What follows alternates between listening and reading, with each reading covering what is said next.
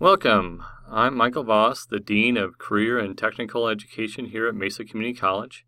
And today I wanted to do a short web navigation training on using Gray Associates Program Evaluation System. I'm going to just start here at the Mesa Community College homepage and show you how to get to the resource without having the link, but then, of course, we'll send the link out as well. So you can get to a lot of resources relative to CTE by going down to the Employee tab. And we've created a Career and Technical Education link for employees. Now we're still populating all of this, but the Gray Associates Program Evaluation System is a labor market tool. So you would find it here under Labor Market Information. So once you go here, you'll find Gray Associates Program Evaluation System. This is the link, and obviously the training that we're doing is happening right now. So when you go in this system in the future, you'll be able to see this training video as well.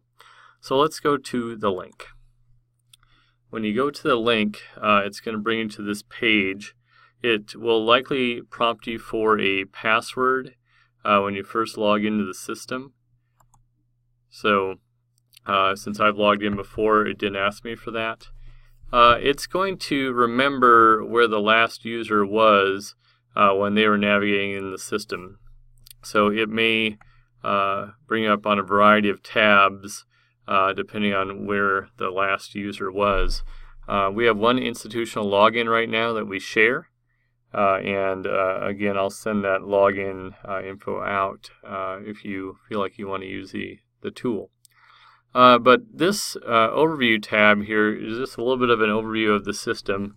So what it's doing is we've contracted with this vendor called Gray Associates, and they pull labor market information for us from all the major labor market indices and student demand indices, and they take all of that data and they analyze it and sort of put it into a scorecard system and a ranking system that's driven by the rubrics that we set up, and it categorizes the data into 4 different types: either student demand, employment / labor market opportunity here in the blue, strategic fit for a community college mission, and the competition analysis.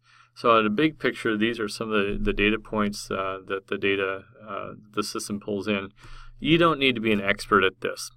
In fact, unless you're the person setting up the system, you probably don't need to even look at the overview tab again. Definitions tab again provides the specific definitions on all the 40 different data points that are in the system. We won't focus on that today. We probably don't need to focus on filters or even the scoring criteria in this particular training. Just know that the scoring criteria has been critically evaluated by folks here and with input from Grays. And using that, we've created several different bookmarks from which to evaluate the data presented. So this is important. When you first go into the system, depending on what you want to glean from it, you need to choose a bookmark. Grays had a baseline one based on their expertise that they set up the system as a default. But I've since gone in and reevaluated all the data points and the data specifically to create some additional rubrics. So if you're coming in to view all of the programs that we have or all of the programs that we could offer from a transfer lens, you'll want to use the transfer rubric. It weights bachelor's programs higher. It looks at different wage criteria that are data points for when people graduate from bachelor's programs, and it looks at that different than some of our traditional 1- and 2-year career technical programs that are really designed to get people working upon completion of that level of training.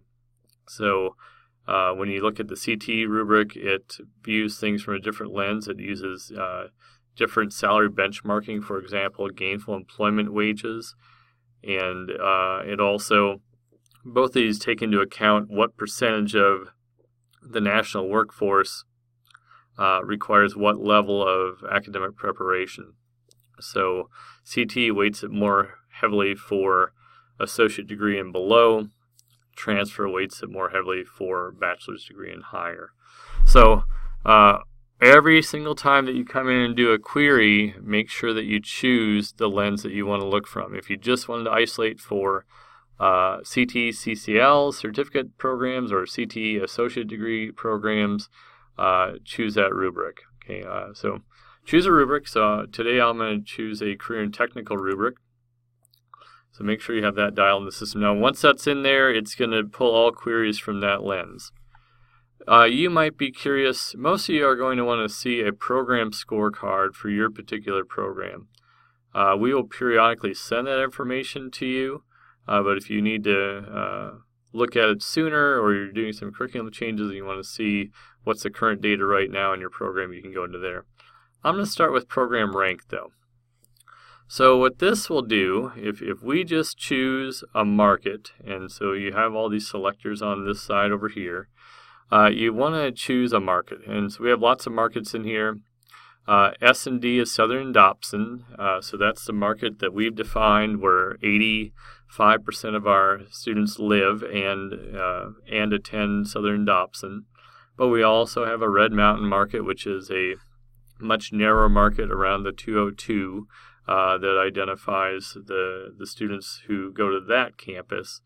But we have other markets. We can look at the entire city of Arizona or Maricopa County, national. We're also asking them to load in particular cities because as we work with our various economic development partners, we might need to pull the market data from that perspective. So I'm going to start with Southern Dobson.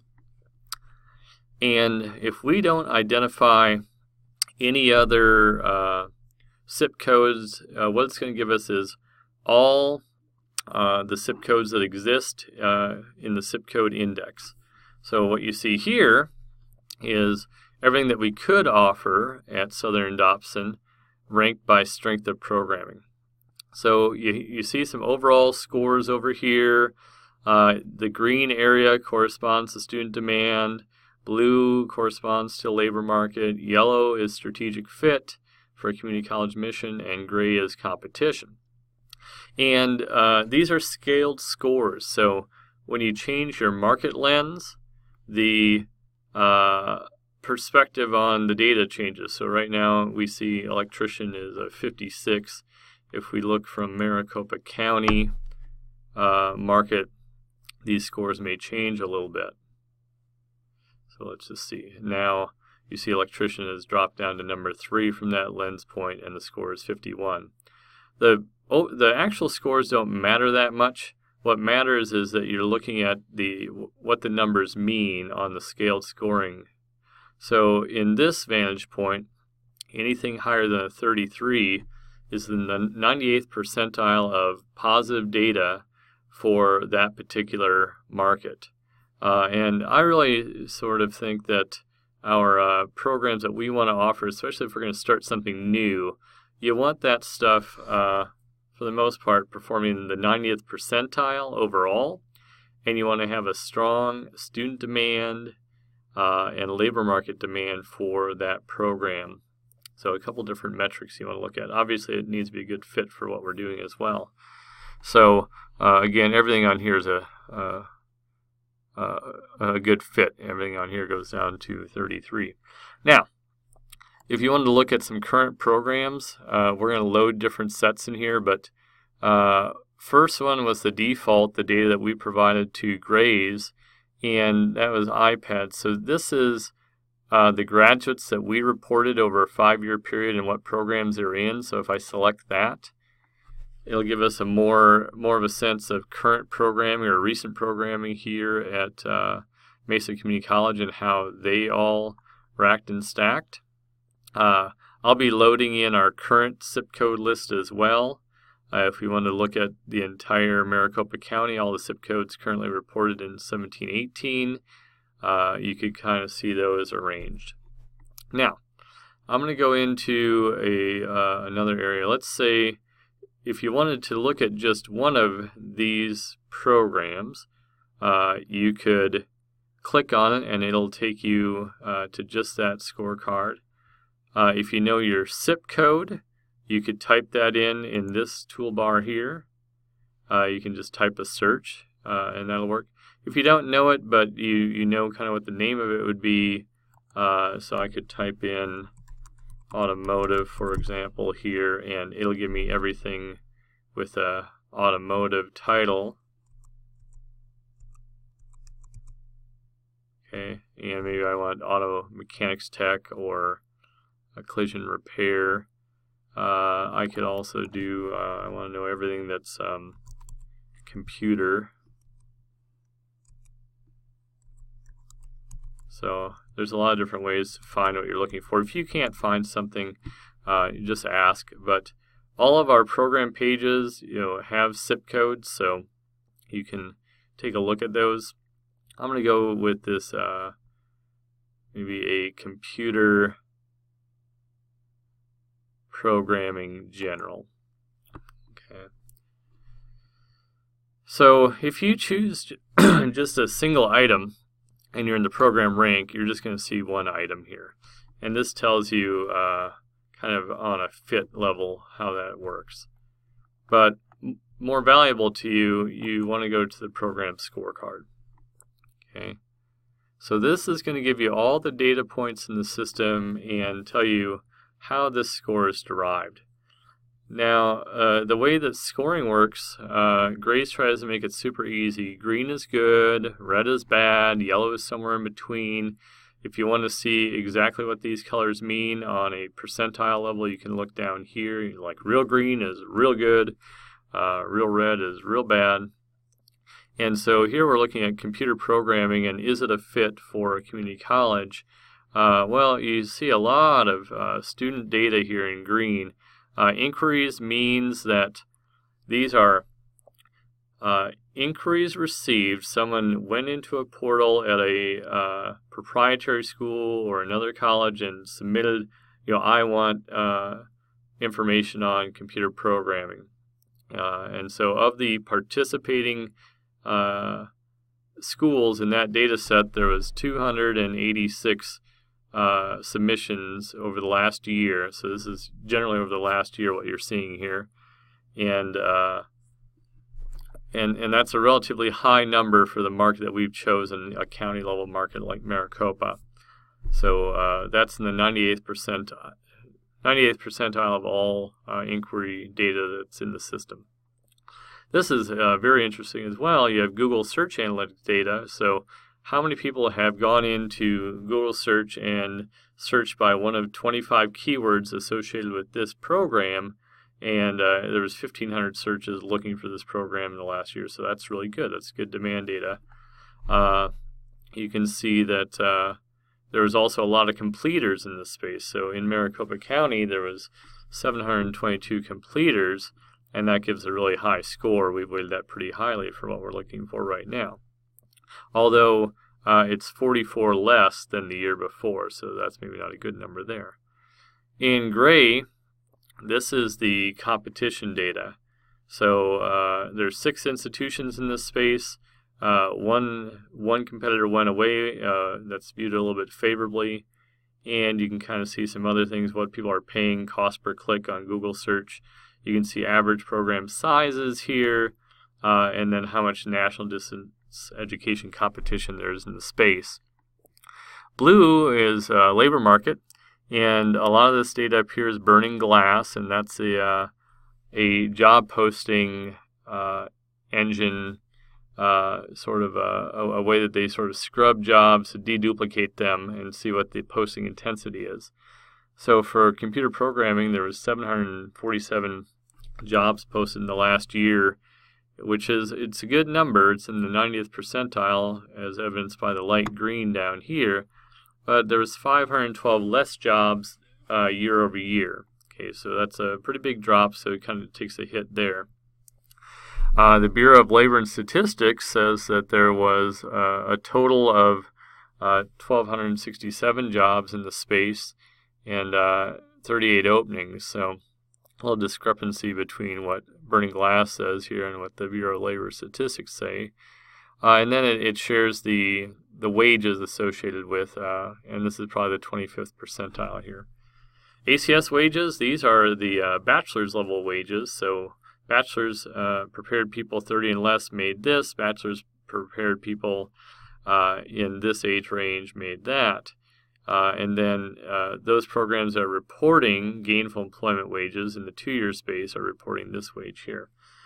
And then finally, what you can see down here is kind of a, where we're taking a little bit of a negative hit here is a lot of people asking for some pretty high-level training in computer programming here. So maybe not the best fit a little bit there, but on the other hand, there is a lot of completers coming out at the certificate level, so that kind of balances out. And that's kind of how that works. Now, another thing that you might wonder is if, well, what's the competition? I love this tool, so if you're going to use any tabs, I'd really say Program Rank, more importantly, Program Scorecard, but let's scroll over here to competitors. So what I love about this is you can see all the competition in the space. So right now we are dialed in for our current market is Maricopa County, so you can see who else is in this space in Maricopa County, and let's say we just want to see who else is in the 2-year space. You click on that and bam, you see all these competitors that we have here. Not really, most of these are collaborators for us. Okay, so if you click on any of these, it's pretty dynamic.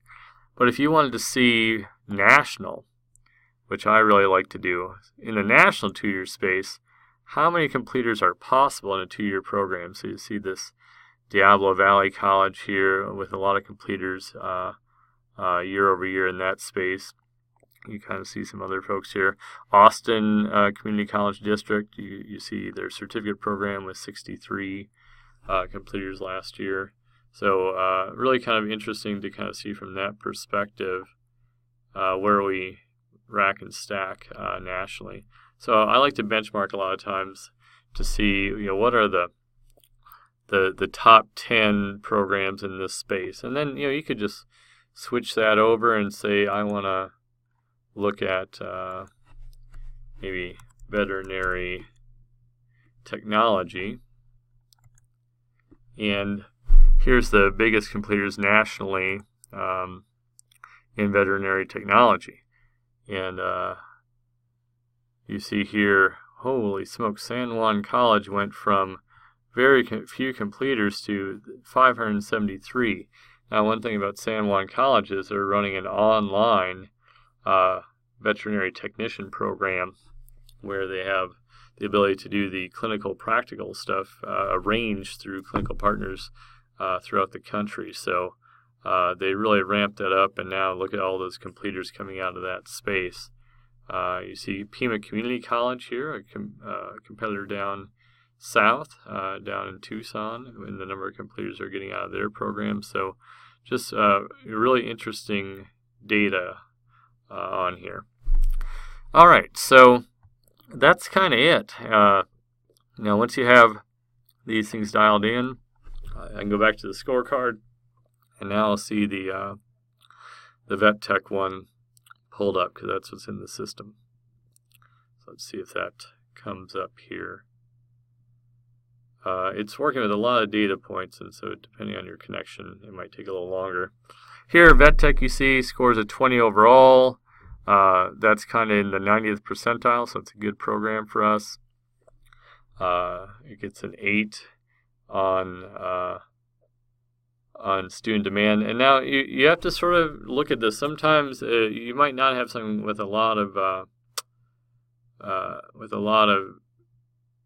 data points. For example, if the participating colleges in your market area aren't collecting inquiry data, that could negate some ability to collect data here. Here you can see there's a lot of requests on that. Google Search Analytics. They only track Google Search on the top 200 programs in terms of completers nationally. So some of the smaller programs like perhaps biotech or geospatial, there might not be Google Search Analytics on some of that stuff. So if you're kind of getting lower scores and you want further interpretation, just don't hesitate to contact me, and I can provide some additional data. Sorry, I'm just updating the market to Maricopa County again. I'm going to take a second to refresh. There's Maricopa County. I thought those numbers were pretty big what we were just looking at there. All right, so that's that. And lastly, don't hesitate to reach out to the Office of Deans of Instruction. Both our administrative assistants are trained in providing some assistance here, and you can reach out to me, and I'm happy to share more information as needed. Well, thank you, and have a good day, and happy labor marketing.